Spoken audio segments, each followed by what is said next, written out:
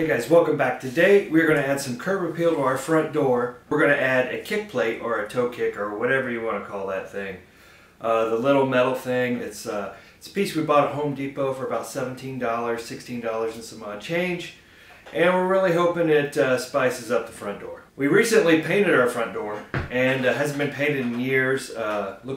Looked a little raggedy. It had some little dividers in the window. We pulled out the dividers. They were kind of broken. Pieces were broken off. It just didn't look good. So we broke all that out the rest of the way to make it a regular window.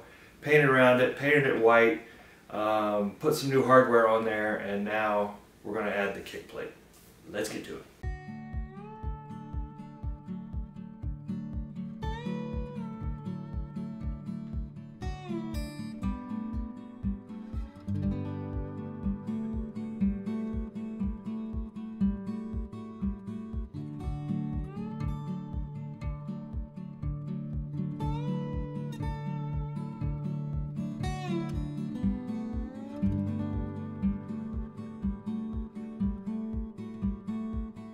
Okay, I went ahead and marked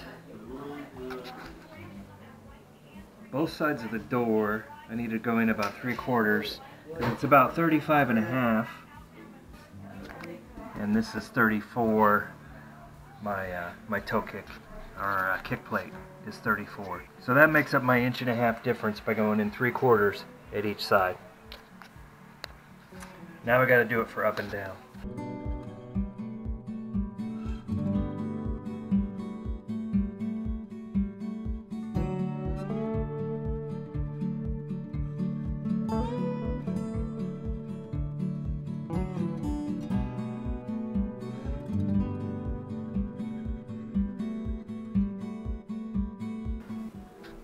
Alright, we can see here that there is some damage already on this door. Not a lot, it's not too bad, but we're going to see how it covers that up.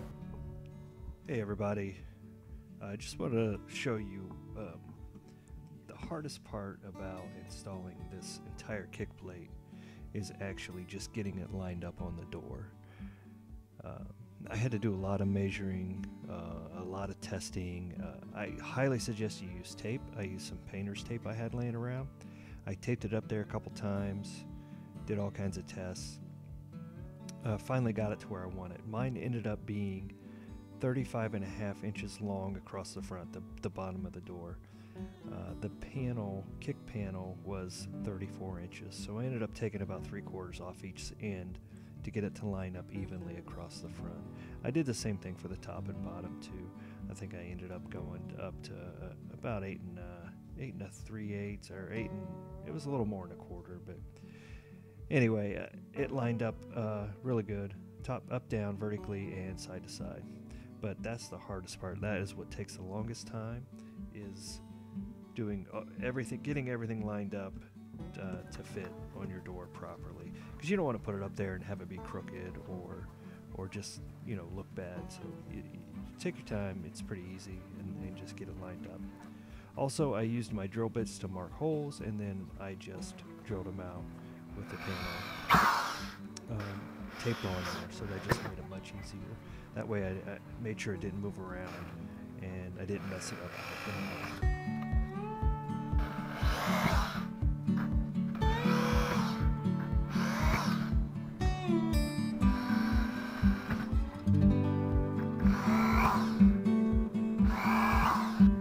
Goes really fast with these new drill bits.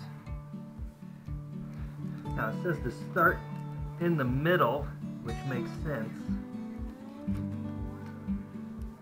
I'm going to see if I can get some of this peeled off before I put the screws in, so I don't have little pieces of plastic hanging around the screw holes when I'm done.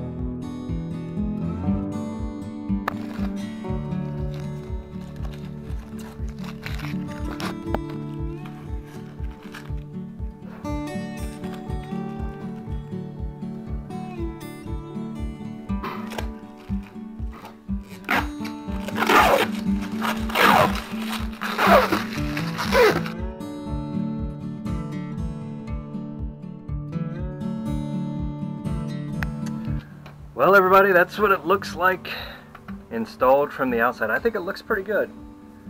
Not too bad. It's pretty straight. Overall, looks really good with the hardware. Door looks much better than it ever did since I've lived here anyway, so that's good. As a note, only a two-cut, only a two-scratch scrape job, so not too bad. Easily done for any level skill of a do-it-yourselfer, so give it a shot. Works for me, really like it. Now I can, my door will be protected when us and the kids are entering it.